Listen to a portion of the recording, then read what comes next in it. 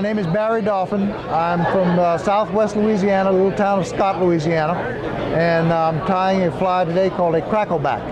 It's a basically it began as a trout fly, but we found it works really well for bluegill in South Louisiana. It's a very simple fly to tie. It's basically a glorified woolly worm. Use a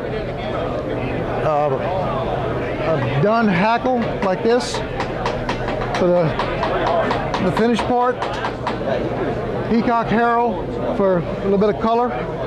The original pattern calls for what's called a goose round, turkey round, and that's the big tail feather of the turkey. You cut a small section of it out and you just wrap that for the body. And they use that in white. I didn't have any, so I'm substituting a poly yarn, which will not soak up water and floats.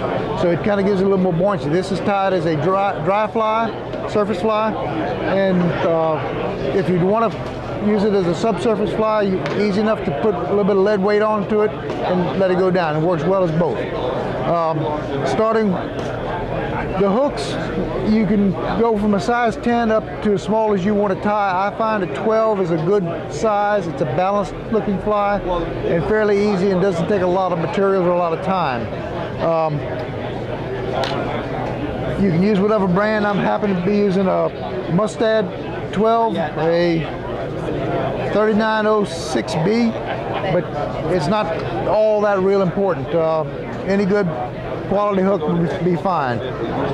Use white thread to start with, and your standard jam knot to, and you wrap all the way to the bend of the hook. Cut your excess off. I'm using a one of the new gel sponge threads this morning, but you could use anything you like. You want something fairly small for a small fly, a 70 denier or a 6/0 thread's a good choice. First thing I'm going to do is tie in my yarn. I lay in a little bit on top of the hook. Start with a loose loop to get it centered, and then just tie it on down. It doesn't have to be real pretty because you're going to be wrapping other things on top of this afterwards. And run back to the bend of the hook. Let your yarn hang.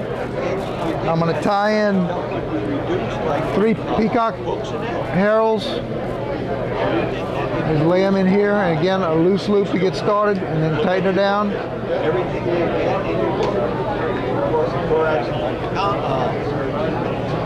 And then now I'm going to tie in my hackle. And as you can see, this one's pretty broad at the base. It's too broad, so I'm going to break it off. And then I strip away about 1/4 of an inch. So lay that in, and then you want to tighten this down really well, because if you don't, it'll pull free on you. And then run your thread to the eye of the hook. I put in a 1/2 hitch at that point. And now I'm going to start with my body.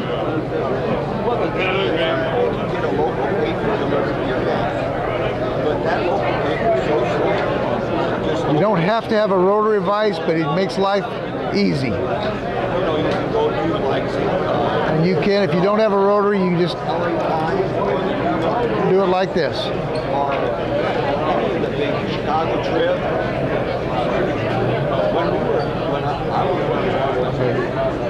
Usually 3, maybe 4 wraps is all it takes.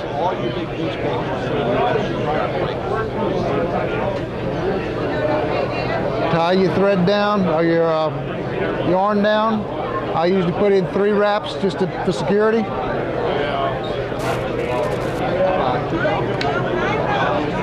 And again, I'm going to throw in another 1/2 hitch. You don't have to do this, but it makes a stronger fly, will last longer while you're fishing. Now I'm going to take my peacock herald.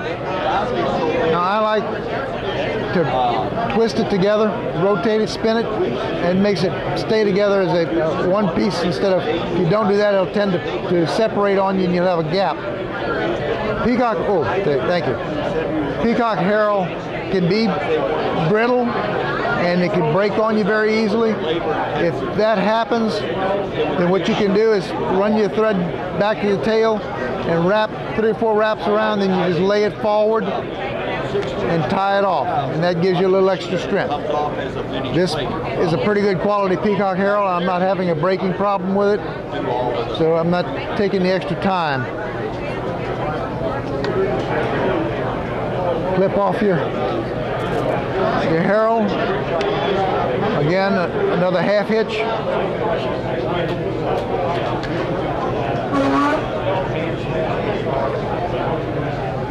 Now I'm going to pommel my hackle. The one thing you're going to notice is when you start this, it's going to want to pull the peacock herald over to the side. So what I'll usually do is cheat a little bit, and I'll start it. I'll bend it back towards me,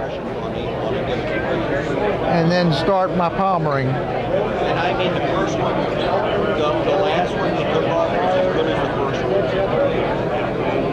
You know, and what the biggest problem was in the past was that they were printing from the plate and not from the web. And also the ink was so abrasive.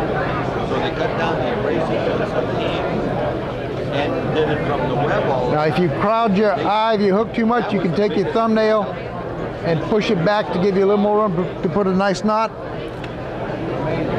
And you can either use your fingers or a whip finisher to do your finishing knot.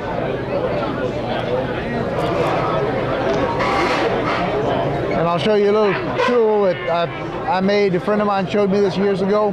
With this particular brand of whip finisher, the metal sticks out to just a little flat piece. You take a hammer and you flatten it on both sides to where it comes to a point like this. And you take a small triangular file and you cut a groove on each side, and that gives you a little razor's edge in here, and you can come in and do like that and cut your thread. With gel spun's a little hard to do, but regular cotton thread, you just tap it and it goes. It saves you the trouble of reaching down and getting a pair of scissors. At this point, I'll put a little head cement on it, just a drop, and that's the Crackleback. That is all there is to it.